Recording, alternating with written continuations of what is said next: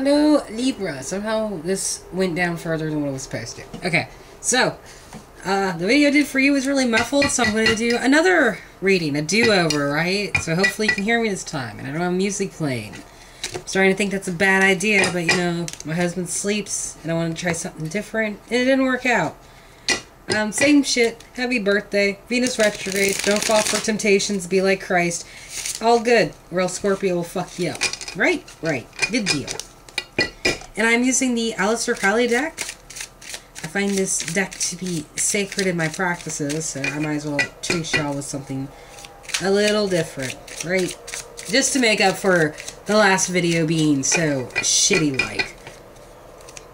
Mind you, I don't interpret these very often. I have yet to even look at the book, so I'm going by the visuals and how they make me feel. Also, these are extremely new, so don't expect any to fall out very much for me. Right, right. These are extremely new. I don't use them very often at all. I already used them on Gemini. They were the first. I almost said you're the first one, but that'd be a lie. And that's for full reading with Aquarius and Pisces. But that's beside the point. No whammies. Okay, so Libra, let's see what this reading has for you this time. We got you feeling like, oh, you're offering your heart to someone, some love, some feeling, some emotion. That's what you're feeling right now. Then we got what you want. Ah, what is this? What is this hiding your intentions? I feel like that's what I'm going to call it. It's like, it's supposed to be like sneaking around and shit, the Seven of Swords, but it's like,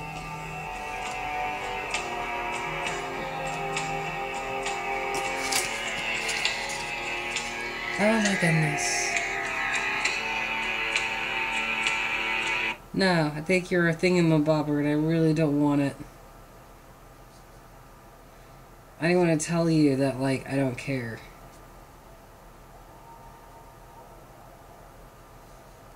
You know? If I could telemarketers. Anyway, yeah, I like to think of this Sailor Moon-ish. Kinda. Like, transformation, like some kind of disguise. With the twilight behind it to dazzle ya. That kind of thing, right?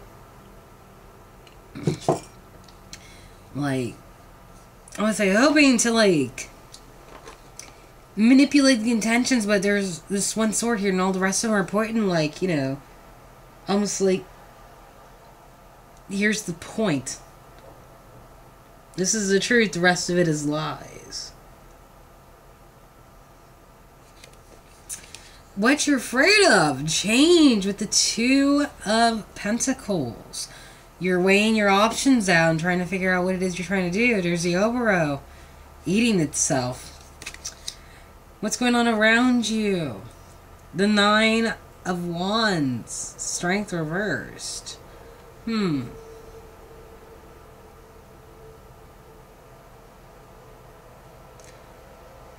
Maybe you are not exerting as much strength as you once were. What is the Nine of Wands? Like, that was the one where the dude was holding up guard with the wands, right? Like, maybe you're not exuding that strength as much, or maybe you're not needing to exude that much of, like, being guarded.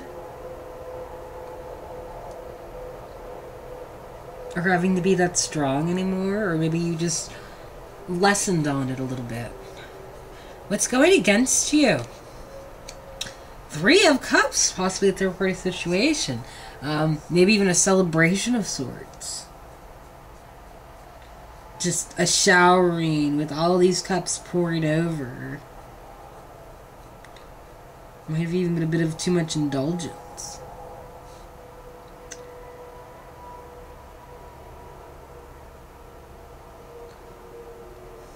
So you're letting your guard down to open your heart.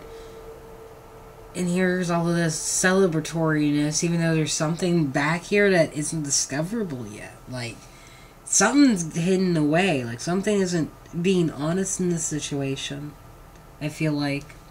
With this final result in all of this being Queen of Cups, someone who is within their emotions, someone who's reflecting what they're casting She looks more like a person in this water than she does right here.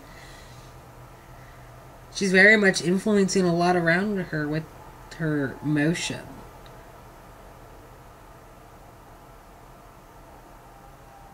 With her water, with her intensity, almost. With the beginning theme being movement, change, drive, energy going back and forth. Things are going, things are coming. So we have this Knight of Cups. Could be a Scorpio, Pisces, Cancer, who is offering some true feelings of romance, passion, emotion. But what's going against that is the Three of Cups, which I kind of feel like overflowing with celebration, with joy, but it's like almost premature. Like hoping a Knight of Discs will join on a journey with you, maybe a beginning journey with the Fool, with that fire energy.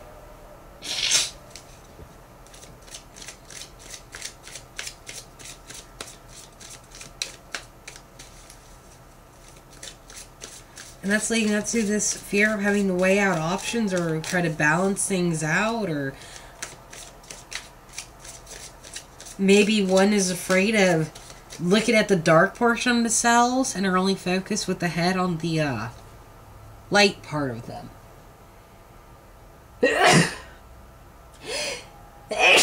Oh, excuse me. Ooh. Like, someone is not trying to focus on this. Like, that is, okay, that's Capricorn sign right there. But this is Jupiter up here.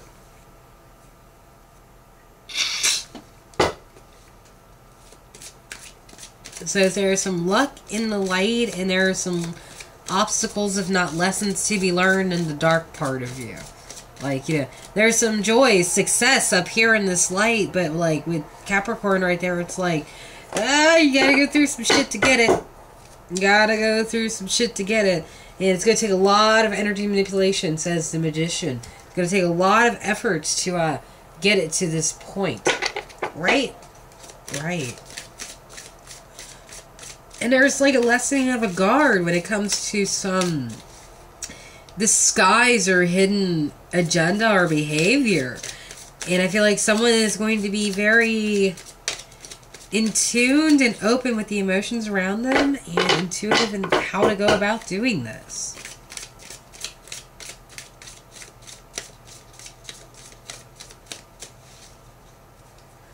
It might be this Pisces, Scorpio, Cancer person, or it might be somebody else who's emulating this, but someone's going to come in with some understanding of emotion. They might even help clear the air with this fear of weighing the changes out. It's kind of funny. It's almost saying like a cycle is about to enter into a new part, the twilight part. He's already started on his tail. He can only go like this direction for a bit, you know, before he comes back to the light. Or it could be like somebody who is about to go into this whole like light cycle and they just need to come out of the dark first.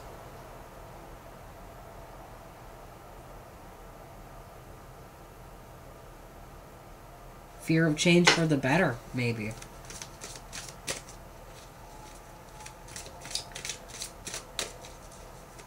No whammies. Okay. So, Libra, let's continue with this Knight of Cups. He's offering their true feelings. Because they are also a scorned Queen of Swords. That cold, distant, indecisiveness. Libra, Gemini, Aquarius.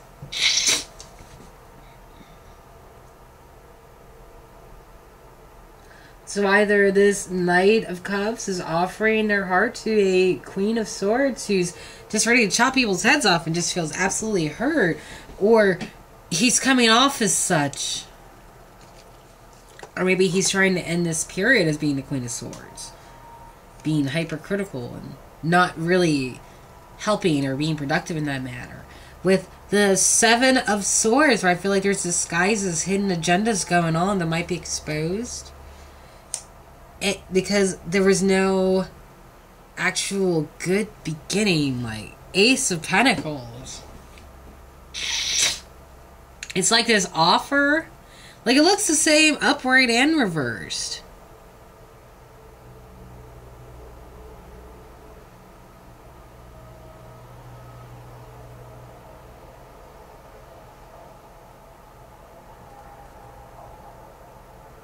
Huh. The writing in it, like, I don't recognize. Well, I don't recognize to Mera often. I'm not sure. Ophian? I'm not sure what the hell that means, right? Because I haven't looked at the freaking book.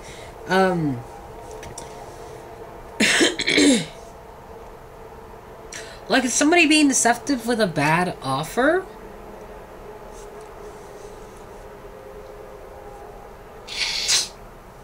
Because it looks the same one way or another, but, like, it's reversed, so I don't think it's a good offer, and, like, the Seven of Swords is behind it, so I think it's like a disguise.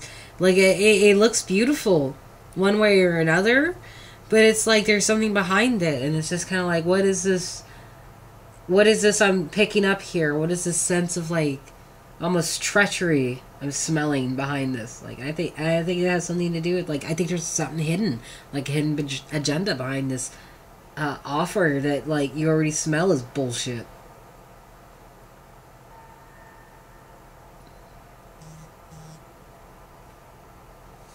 That's nice. With the Two of Pentacles calling in for change, possibly for the better. It is because someone has the Six of Wands, making them feel like, well, there are enemies around them, that they can't get any, whatchamacallers, that they are alone in this shit, right? Then we have the Nine of Wands reversed, where maybe someone's, like, letting their guard down, lessening the strength. It's got Sagittarius right there, that little arrow. Oh. Indulgences. Eight of Cups. Possibly Gemini. A little bit. No, that's not Gemini. That is, is that Gemini or is that Pisces? I think that's Gemini. No. Gemini don't look like that. That's gotta be Pisces. But yeah, like, and I'm not sure what this symbol is right here. But I think it's overindulgence. I think someone's got some regrets they need to let go of. Like, only some of these cups are filled. Only 4 of them are filled up. And it's like, all the other ones are drained out.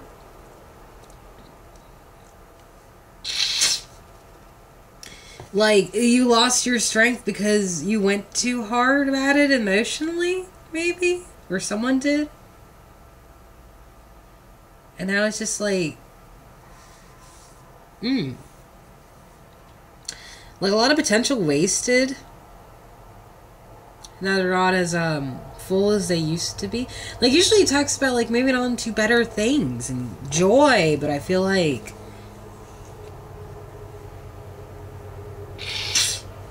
it's more along the lines of, like, only these 4 cups are filled and the rest of them are empty, and they're like things that can't be filled or replaced. Like, you're moving on hoping to, like, find some other substance to fill those cups, and it's like you're losing strength in it because, like, they're still empty. Like, giving your heart out has just maybe made you a little bit bitter because you've been trying to find something to replace that emptiness. Possibly. Somebody. Anybody. With this 3 of Cups, which I feel like is overfilledness, like over abundance, over joy, celebration, such like that. Maybe even third party a little bit, right? Like, everyone's getting a shower. What's going against you with this? Gain. 9 of Pentacles. Little bit of overindulgence in this lifestyle. Like, look at how flashy this is. Look at these figures in here. We got Virgo, We got subdued up here and all this other stuff. It looks like a freaking 70s partying scene. But with no drugs required, right? Right. So that's kind of there.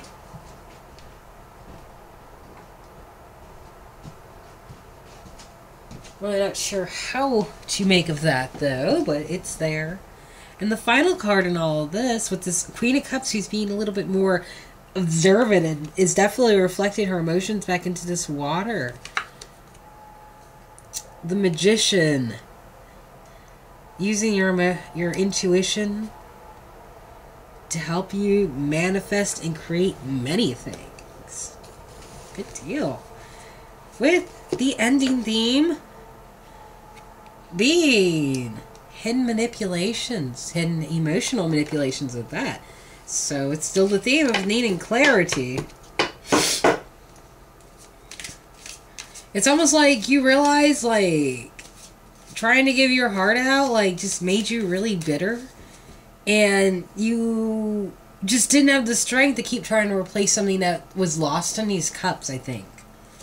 Like, that's kind of the vibe I'm getting from this, you know? Like, all this try to offer your heart just kind of hurts you a little bit.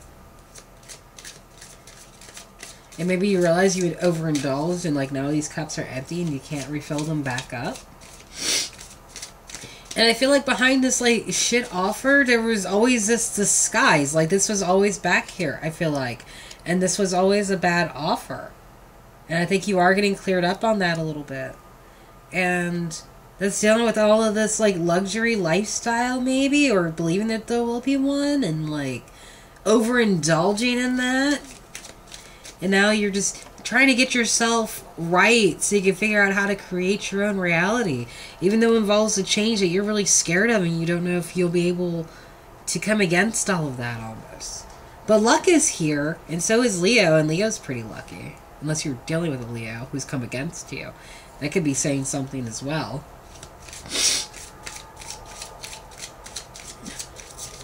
Maybe Pisces left you a little empty as well. I mean, like, you know, that could be possible. Their signs are in these cards, too. Never noticed that before. I didn't think each card was associated with something. But that's pretty nifty.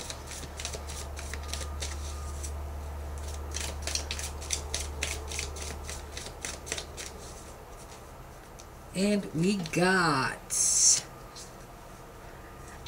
Six of Swords. Science. Something to do with a little bit of knowledge, gaining balance, maybe. There's a lot of crossing in this, regardless of the swords. Like, what is the Six of Swords usually? Departures?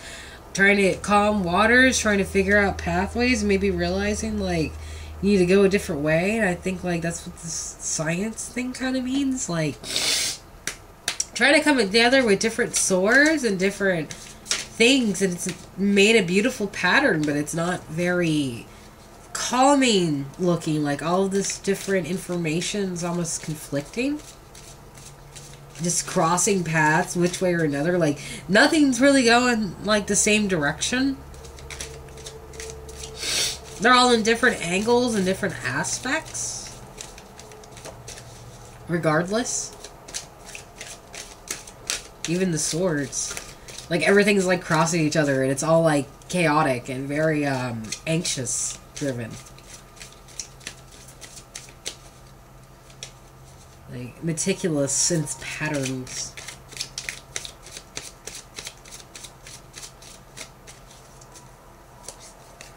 Then we have Five of Wands, strife. A lot of beating each other with the sticks, right? Look at this. Like, here is Leo. Wait, is that Leo? Yeah, that's Leo. That is Leo's sign once again. And is that Saturn's? That makes sense with the strife. But yeah, like, a lot of competition, a lot of, like, showing off, bravado.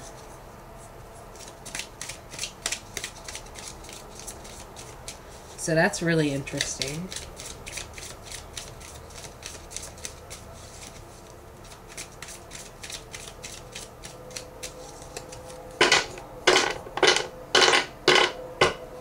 Last card. The Empress reverse, possibly even a female Aries. Someone who's not being as nurturing, as kind as they should be. Someone who's kind of turning her back on her responsibilities as being motherly and intuitive and understanding and kind. Like, she's become a bit shun-worthy. She's kind of shunning people. She's acting like she's ashamed to be associated with them. So that is yours, Libra, and I will see you guys later. Bye-bye.